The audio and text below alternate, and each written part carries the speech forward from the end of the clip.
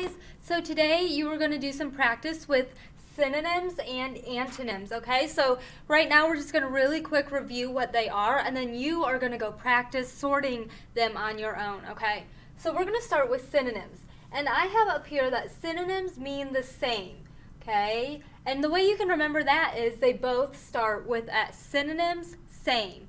So some examples of synonyms are begin or start, begin, okay, quick, speedy, slow, leisurely, smart, genius, small, tiny, sick, ill, and tired, sleepy.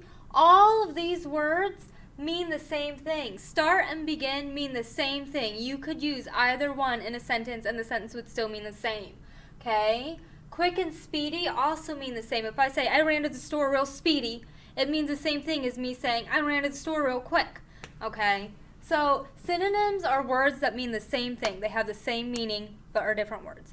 Antonyms are words that mean the opposite. So if you have left and right, those words are opposite. They do not mean the same thing. Left and right. Okay? If you have loud and soft, those are opposite meanings. They don't mean the same thing. Front and back, sharp and dull, full and empty, old and young, and hot and cold. All of these words here are examples of antonyms. They have the opposite meaning from each other, okay? So remember, synonyms mean the same thing. They have the same meaning, and antonyms are opposite.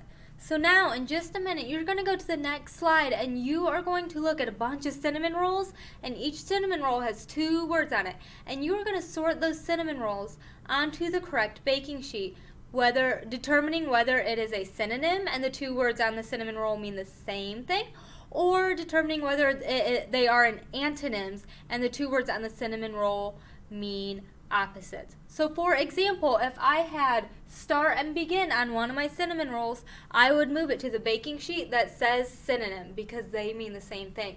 But if I had front and back on a cinnamon roll, I would move it to the baking sheet that says antonyms because they have opposite meanings. Okay, so you guys are going to go do that now.